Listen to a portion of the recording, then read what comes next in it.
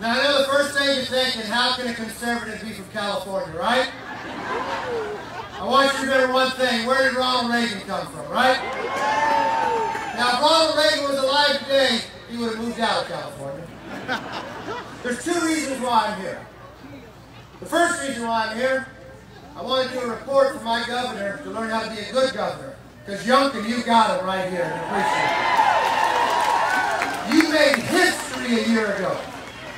And history's going to repeat itself again tomorrow.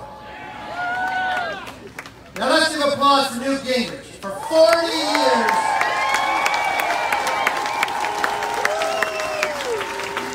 when you ever use the word speaker, that's who you think of. For 40 years, we stayed in the minority. People didn't believe we could win. He knew our policies were better. He knew America was more than a country. And he challenged it. And he proved the difference. 1994 was a turning point for America. And we've been on the road, we've been back and forth. Yesterday we went to 3 different states. We did Florida, we did Texas, and we back up to D.C. We were on the border of Texas. We had 700 people turn out. We were doing it for Myra Flores. We did it for Cassie. We did it for Monica de la Cruz. These are communities that are 84% Hispanic. But you know what they are? They're new Republican territory. We've been keeping up everywhere we go. But I mapped out. I've been to 40 states just in the last 2 months. And I won't walk off the stage, But I could be anywhere. We have races in Rhode Island, Connecticut, Oregon, Washington, California, Michigan, you name it. But when we went to put our map together, and I've already been down here a couple times, I said the #1 place I want to be the night before the election, I want to be with Jen Kiggins right here.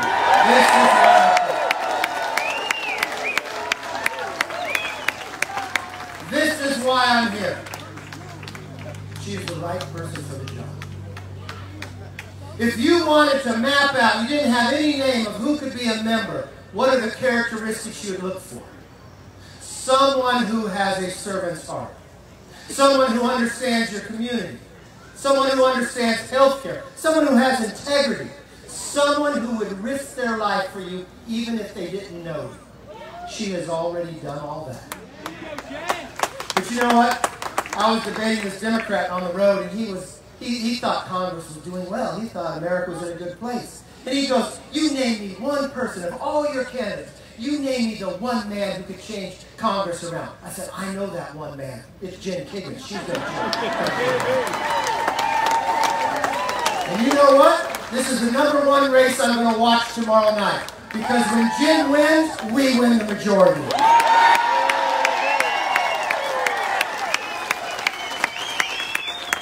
Look, you have an amazing delegation. I just saw Rob Whitman. Where's Rob? Congressman Rob Whitman does an amazing job for you. Thank you for being here. But you know what's happening? Doesn't this feel different than a normal election? It feels different. It's not about a party, it's about a country. And you know what happens when you live through history? At that moment in time, you don't realize you're living through it. You look back upon it. And there's a moment that happens about every 40 or 50 years. We have these hinge elections where the country doesn't decide based upon party, they decide based upon a country. It's those moments that happen where people join from other parties because they want to change, they want a new direction. And when we look back at this moment, at this time, history is repeating itself in America. I want you to think about that for one moment. It seems a lot like 1979, 1980 in this country. You know why? Because when we have weak leadership, America becomes weak and the world becomes dangerous. You can watch it. Think about the similarities to our current president, to Jimmy Carter. When was the last time we elected somebody to the White House? Not by telling us what they would do, the aspirations for the next 4 years, but just pledging to be something they would not. Carter pledged not to be Nixon and Biden pledged not to tweet. That's how it got done. When was the last time we had Americans held hostage in the Middle East? in Iran under Jimmy Carter, and Afghanistan today under Joe Biden. When was the last time we had the strongest military in the world, second to none, but our commander-in-chief looks weak? Jimmy Carter couldn't land the helicopters because he didn't have gin when they went in to surprise the hostages. Joe Biden made one of the biggest failures for this nation when he wouldn't listen to the military generals. He made his own decisions in Afghanistan, and he brought us 13 new Gold Star families that did not have to have their family use their lives. Do you want to know how dangerous is what he just did?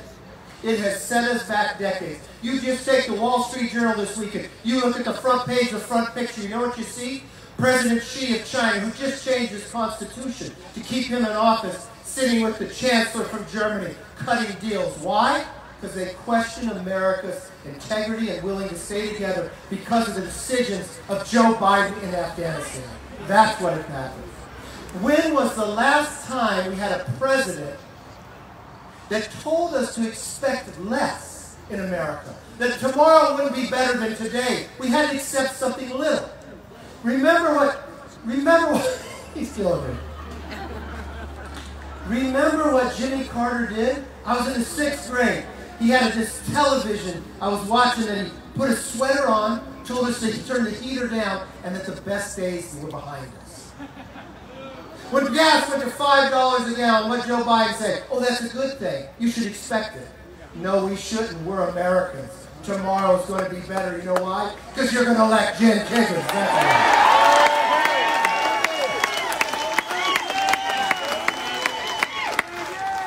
When was the last time we had an energy crisis like this?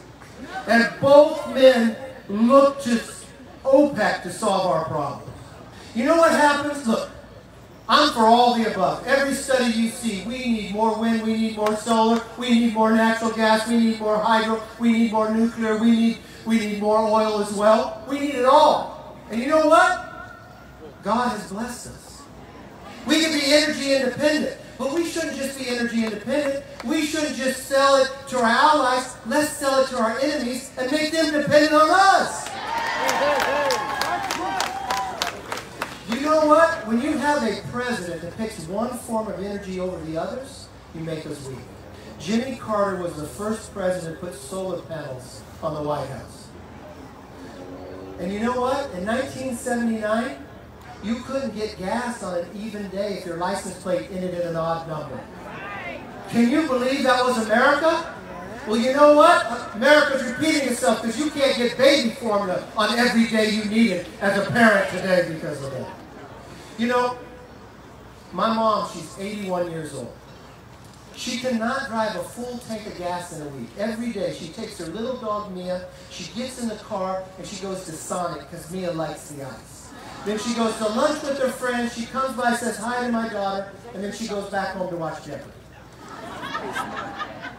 But every single Wednesday she goes to Costco, and she takes a picture of the long line, she takes a picture of the price, and then she texts me and asks me, what have I done about it this week? You know what I tell her? One more day, Mom, one more day. When was the last time we had inflation like this? 41 years ago. You know, inflation is the worst thing you could do to society. But let me put it in perspective for you. How many of you could give up 1 month of your wages? Think about it. Could you give up 1 month of your wages? But you know what the Democrats have done? They have taken 1 month of your wages. 1 month of your wages is 8.3% of your overall year. Inflation is over 8.3%. So they left you with 12 months of bills with only 11 months to pay for it. And you know what? He thinks the economy's doing great. And then when you ask him about it, put the facts, what does he say? Well, I'm worried about the world. Well, you know what? We want someone like Jen Kiggins who understands how to defend America and is worried about you first.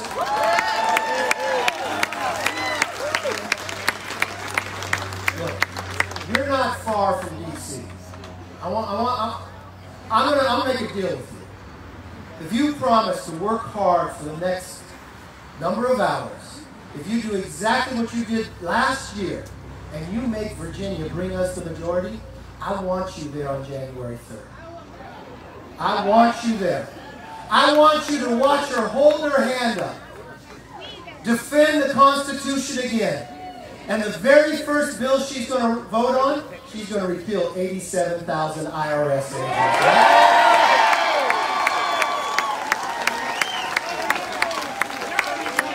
You know why? Because government should be here to help you, not go after you. But when you're there, I'm going to give you a tour of the office. And in this office, I keep a couple different portraits. I got Ronald Reagan right behind me. He's in color, right? You know what Ronald Reagan would tell us? If you believe these policies and your principles bring people more freedom, let's be happy about it. Because you know why? More people want to show up for Thanksgiving. They want to know what you're drinking. That's Jen Kiggins. She knows her principles.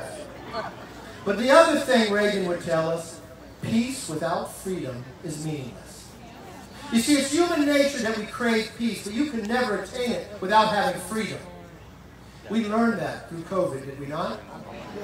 Who better to stand up for your freedom than someone who has been defending your freedom her entire life? Jen Kiggins. But I'm going to end you with this. I want to take you into my conference room. Because I got this portrait, it's big. It goes 8 feet by 16 feet.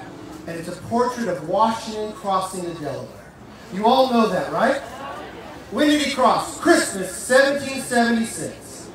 You know, Steve Jobs hadn't invented the iPhone yet, so there was no iPhone there to take a picture. You know who painted that painting? He wasn't even an American. He was a German immigrant who had lived in America. He wasn't there that day. He painted it in 1850 and 1851. You want to know why he painted it? Because he knew America was more than a country, that America's an idea. He had gone back to Germany. He heard of this story, and he thought, my talent is art. I'm going to paint this painting to inspire the Germans to rise up, to have a revolution based upon the values and freedoms of America. Now, he gets it historically incorrect, because if you look, the Delaware looks like the Rhine, but he's German. We give him a break for that. He puts 13 people in a rowboat, but he only shows you 12 faces. Historians will tell you Washington wasn't in a rowboat. He was in a Durham boat, a flatboat. But if you look at that picture, he puts Washington standing up in a rowboat in the middle of winter with his hand on his chest. He looks so stoic. Each and every one of us would, looking at that picture, said, we would follow this man anywhere. I bet he has never lost a battle. But you know what history told us at that moment in time? Washington had only been a loser. He'd never won one battle. That was our first victory when we surprised the Hessians. Now what I want you to see is who's in the boat. Because that's what I see when I look at you. You see, the second person he's wearing a beret, he's Scottish. The person directly across from him, that's in the green and is rowing in the exact same cadence, is African American. You go down to the middle of the boat, the person who looks like the strongest, putting the most into it in the red, is a woman. Dressed a little like Jen tonight, is she not? And in the very back is a Native American. Now, I cannot tell you from the historical fact that they were in the boat that night, but to this young immigrant who had lived in America, that's who he believed would be in the boat. Now, the second to last person, he's a farmer. I assume he's from Virginia. And he has this hand across his face. Now, what I believe is the hand of the 13th person we don't see. What I believe is Manuel is saying to all of us, look at us. We're not a country, but an idea. Having lost every battle, fighting the strongest nation in the world for the simple idea of freedom. But willing to do it and risk it on our holiest of nights. Here's a hand, would you get in and join us? That's as true today as it was on Christmas, 1776. You have a long history in this state. We would not be a nation without you. And we will not be a nation again that can deliver for the next generation unless you do what's needed in the next 24 hours.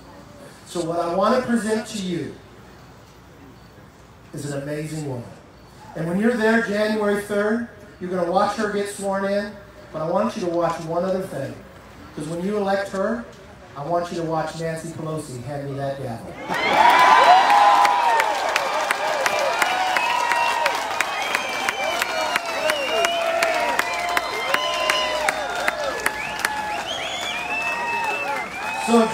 as I described, in that boat that night, the one who was leading it the strongest was the woman in red. The woman in red tonight has been leading us, I will tell you, to the best recruiting class we've ever found. You didn't know her, but she was behind a helicopter defending you in battle. You didn't know her, but she was the nurse who's making sure you or your children were taken care of. You didn't know her, but she was your state senator defending your freedoms. And after tomorrow, she's going to be your congresswoman that leads this nation back. Jim Kegel.